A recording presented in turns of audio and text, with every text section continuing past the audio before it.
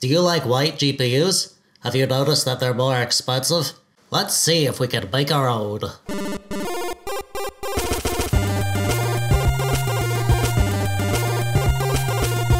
Winter is here, and just look at that snow. Isn't it beautiful? It's a winter wonderland out there, where everything is covered in that graceful, crisp, clean, and white fluffy stuff. And look, I'm drinking some oat milk. No dark black diet Pepsi for me today. Just this refreshing white beverage in a clean white cup. Yes, there's something so immaculate about things that are pure, unspoiled white. It's like a blank slate. It evokes a feeling of stylish dignity that is beautiful in its simplicity. The same goes for PCs. Look at these white PCs. They look like a pristine future technology from a sophisticated robot society or something. And I built one too. It's like it belongs with the season. It's a white winter wonderland out there, and the PC should feel like it's taking part. Take a look at that white NZXT case. The white AliExpress special motherboard, white RAM, white cooler, even the white-sleeved power cables. My fans glow white, and my GPU. Wait a sec. This isn't white. This isn't white at all. It's black. Stupid, boring black. Just like every other piece of garbage video card out there. I want a white graphics card so I can have one of those awesome white PCs that I love and for it to match the snowy winter season. What the heck does a black GPU matter? And I can't buy a white graphics card. Not just because I can't buy any graphics card, but because white cards cost more money for no good reason. It's not like white plastic is twice the price of black plastic or whatever. Pfft, what a world. Well, what could we do about this?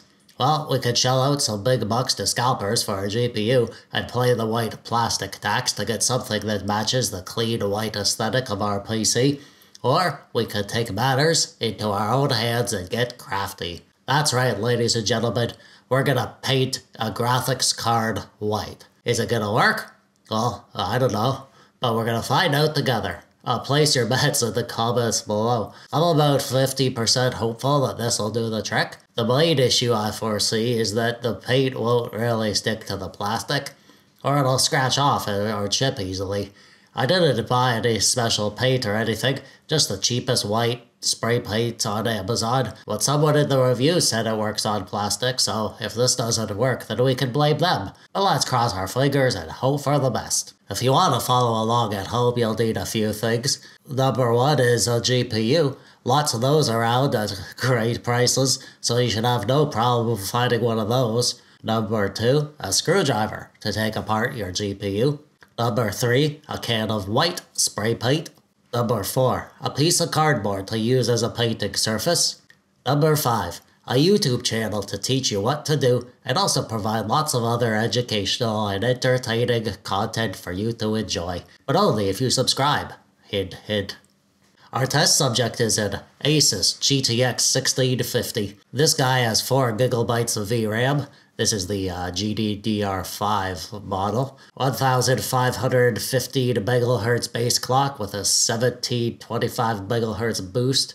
896 CUDA cores, and it offers great performance, especially considering that it only pulls 75 watts. Really nice card. Great bang for the buck, even during the scalpocalypse. Which is why I really hope I'm not about to ruin it with this silly experiment. Eh, whatever. Nothing ventured, nothing gained. So let's take this bad boy apart. The plan is to paint the shroud, so I'm taking that off the heatsink and I'm also removing the fan. I might try to find a white replacement fan. I don't think it would work properly if I painted it, but hey, you never know, so go nuts if you want to give that a try. I'm gonna live with just the GPU shroud being white. That'll look good enough in my opinion. Oh, and we gotta make sure to wash it off real good. You don't want any dust or spaghetti sauce in your GPU to mess up your paint job. Alright, now that we have it apart, let's put on our Canadian dress shoes and head outside. We'll just step out and... Oh my gosh, it's so cold out. Why am I out in the snow? I should have done this in the summer, but I had to wait for the snow so I could do that silly intro about the snow and the white graphics card, all that. Alright, let's get this over with. Cardboard down, shroud down, spray paint, shake it up, and start spraying. We're gonna spray this around nice and even, just a light dusting first, going around the outside. And then this is gonna take more than one coat, so we're gonna start light. You don't want to glob it on. So we'll take this inside to dry, wait a few hours, and then back out into the tundra for a second coat. Wait a few more hours. Yeah, this is good. I only did 2 coats, but it looks like I got good coverage. We're gonna give the inside 1 coat and then call it quits. Now comes the hard part, waiting. We're gonna leave this card for a couple days to let that paint cure. I figure that that'll give it the best chance that it can have to really stick to the plastic and not flake off. So we'll just have to be patient and hope for the best.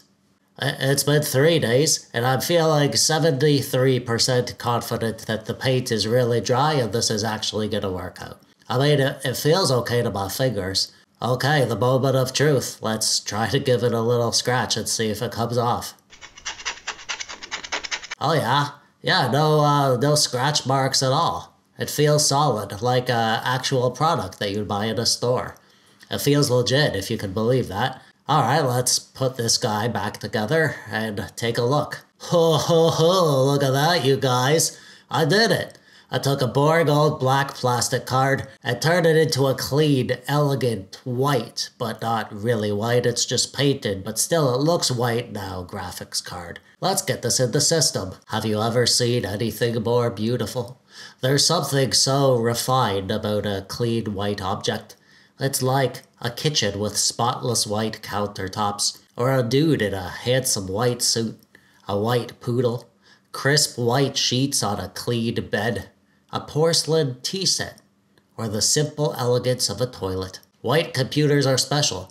They feel like modern, sophisticated pieces of equipment, efficiently engineered, precise machines, even if you are just using it to look at useless videos on YouTube or pwn some noobs in Fortnite. Oh, speaking of playing games, let's do a little FPS test. Here's the before. And here's the after. Yeah, we gained some FPS from painting it white, so totally a good idea to paint your GPU white if you're going to be playing games on it. So, was it worth it?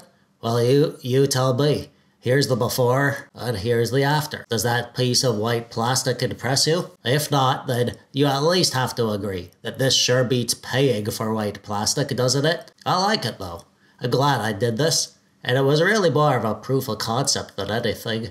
This card was a test subject, and now that I know that it works, I have another tool in my tool belt for building PCs. I think if I added a custom white backplate to this, it would complete the package, which I actually have an idea for, but we'll save that for another video. So get subscribed so you don't miss it. And that brings us to the end, so please let me know in the comments below. Do you love white computers? Do you have a white computer? Do you wish you had a white computer? Do you hate white computers? Do you hate me? I'd love to hear from you down there.